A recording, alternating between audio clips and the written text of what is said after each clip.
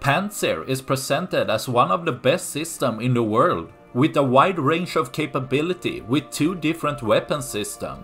Claiming to stop drones, airplanes, helicopter, cruise missile and ballistic missiles. With a cheap system costing less than 15 million, is this the best surface-to-air missile system for the money? Looking at its track record in Syria and now Ukraine, holes in its capability starts to show.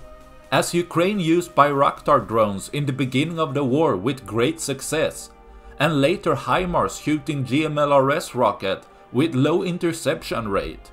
Ukraine has managed to destroy hundreds of targets with GMLRS rocket and hit bridges with over hundreds of rockets. So why does it seem on paper this almost godlike system can't stop GMLRS rocket?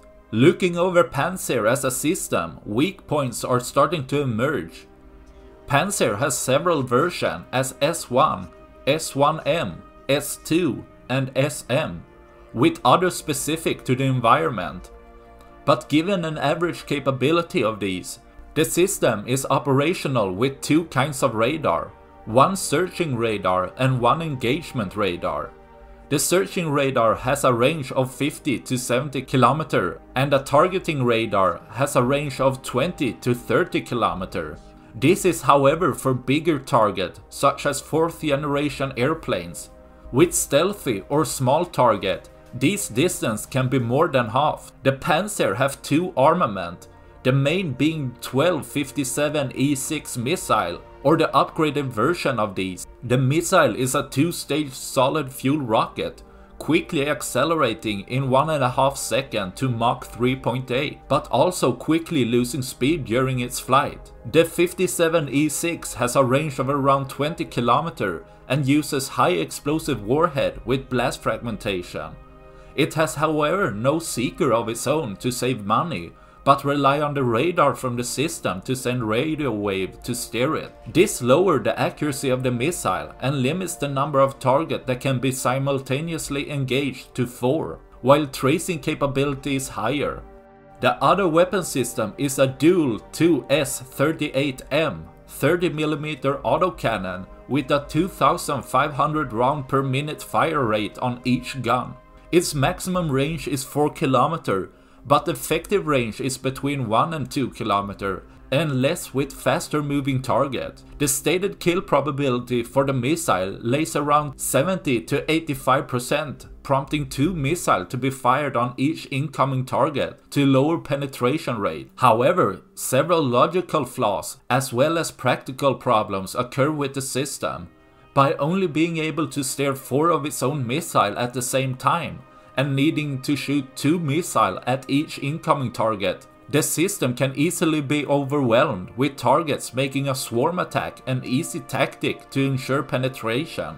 Also needing to shoot 2 missiles on each incoming target makes so a pod of GMLRS rocket would need all of Pantsir's missiles to be fired. But while some reports on the system's radar having problems detect slow, small flying objects, such as drone, which became apparent again in Ukraine, these slower moving targets seems to be what the Pantsir is most effective against when being able to detect. Being able to engage with smaller drones at around 2 km with its autocannon, and with its missile being viable to engage with drones, cruise missile, helicopter or airplane if personnel are ready and trained, or if autopilot works as intended. As the biggest drawback is reaction time, Pantsir can be set on autopilot, but has been seen to have some problem in operation. However, the biggest problem for the system occurs with the objects going a bit faster than Mach 1.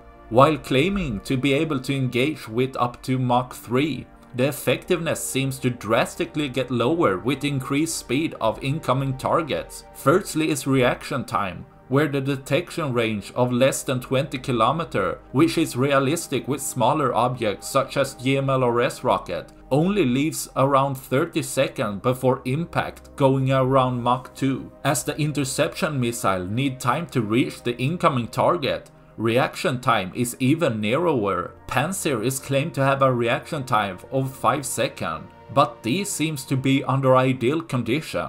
The problem of auto engagement could also be the misidentification and emptying of missile for valueless target, such as Grad rocket, being fired at similar speed and trajectories as GMLRS, while GMLRS could shoot in a variety of trajectories. The Pantsir system appears to have problem engaging target with more horizontal trajectories, with higher speed and thicker skin, which lower effectiveness of the blast fragmentation and explosion angle of the 57E6 missile. So while the Pantsir could be seen as a good short to medium range system in capability, against GMLRS missile it has problem in reaction time, identification, correct interception angle, and where GMLRS can easily overwhelm one or a few systems, makes Pantsir really ineffective, which can be seen again in Ukraine. That's all I had for this video. Please like and subscribe for more. Thanks for watching. Bye.